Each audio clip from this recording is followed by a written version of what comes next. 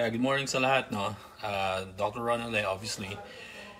Uh, I was reminded by one of our followers dito sa page, o sa mga pages natin na ginawa, sa Dr. na Malakas, sa Bayot Supot, sa Adam Hominem, sa Sailor Moon, na sabi niya, Doc, maganda-remind mo rin yung mga tao to eat healthy, have like a nutritious diet, na tama yung diet nila. Kasi nga, oftentimes people get sick kasi hindi tama yung pagkain. Kulang sa vitamins. Ako personally, I take like 1,000 milligrams of 1,000 milligrams of vitamin C, and then I also take vitamin D3, as I also take zinc. Yun yung tatlong iniinom ko.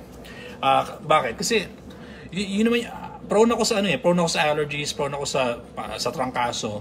Kasi ayoko matrangkaso, so I take those on a regular basis. No, so para dun sa mga kababayan natin nanonood, Doc, ano bang dapat kong gawin para hindi ako magkasakit? If you want to follow what I'm doing, you can do that. Take 1,000 milligrams of vitamin C, vitamin D3, and zinc. It helps with your recovery. Madali kayo mag-recover, madali kayong gagaling, hindi kayo kakapitan ng sakit na madali. Hindi ko sinasabing hindi na kayo magkakasakit, pero chances are mababa yung risk na magkasakit kayo, di ba? Thank you pala sa nagpaalala, no, na that we should remind people to eat something healthy and do a little bit of activities, no, sa bahay. Magwalis-walis kayo ng bahay, kahit mag-jogging kayo in place, mag-push up kayo, ano pa ba. Maraming pwedeng gawin para maging active kayo. Lalo ngayon sa Pilipinas na sabi GCQ, tapos all of a sudden ECQ na. Maraming kataranta doon sa Pilipinas, alam niyo naman yan, di ba? so if you can do something about it, makakilos kayo na maayos, then do that. Para hindi kayo obviously para hindi kayo mag-gain ng weight. Pangalawa, maging healthy kayo, madali kayong gumaling, madali kayong mabush yung immune system ninyo. Anyway guys, nakakalungkot kasi ang presidente natin si Duterte. Si Duterte likes to fuck around. Kaya ganyan nagkakagaya ng Pilipinas. Puro korupsyon, puro pagnanakaw. Kasi nga si Duterte ang presidente. Huwag na natin boboto yan, huwag natin boboto si Sara, huwag natin boboto yung mga mag-anak niya, yung mga kaalyansa niya, mga gabinete niya, huwag natin boboto yung mga taong yan. Yung mga pabor sa bakulam, huwag natin boto. Kasi otherwise hindi matatapos tong delubyo na pinagdadaanan natin ngayon. No?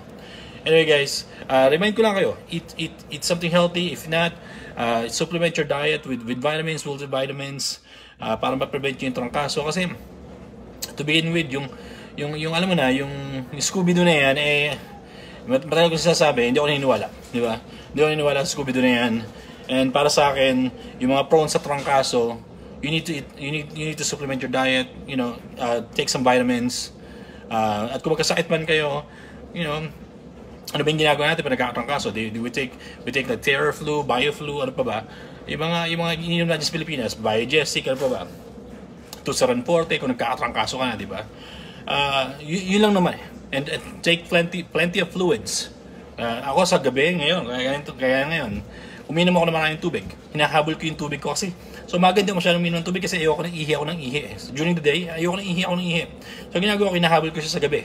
Uminom ako ng mga 3 bote ng mga 3 hanggang 4 na bote ng ng tubig. Yung yung naka-plastic, kasi dito sa Amerika naka-plastic bottle kami. Anyway, paalala lang, eat something healthy. Otherwise, supplement your diet with vitamins. Bahala na kayo kung gusto niyo vitamins ang inumin niyo, kasi I don't want to endorse anything. Obviously, sabihin sa water therapy at pampahinga, yeah, definitely. We should not underestimate the power of sleep. Kailangan tama ang tulog natin, kasi kung hindi tama ang tulog mo, lagi kang puyat, magkakasakit ka talaga. Alam mo, lagi ko nga binibigyan dati yung ex ko, kasi I got divorced, diba, dito sa States.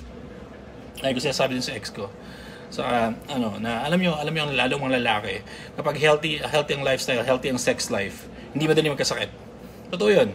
Lalo sa mga lalaki, pag healthy ang sex life niyo, hindi kayo madali magkasakit. Kung tama ang tulog niyo, hindi kayo madali magkasakit. Kung may vitamins kayo, hindi kayo madali magkasakit.